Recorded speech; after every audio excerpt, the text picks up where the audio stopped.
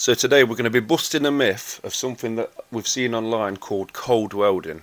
This is essentially where someone has a stick welding rod and they tap onto the workpiece and immediately tap off, so like a tack.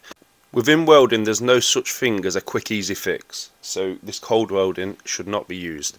The reason why I believe this is used out in the field, which it shouldn't be, is because of distortion, and people are scared about blowing through their work material when they're working with thin materials, such as like we are today. But as you can see here, we're using 19.2 volts. But the difference is here that we're experiencing this sort of industry, and we know that we use the MIG welding process for thin box section. So the two takeaways from this video is to use the right welding process, okay? Know which is the best choice for your material that you're using. Also, use the correct welding technique. And if you're still really worried about your material distorting, use clamps or other restraints.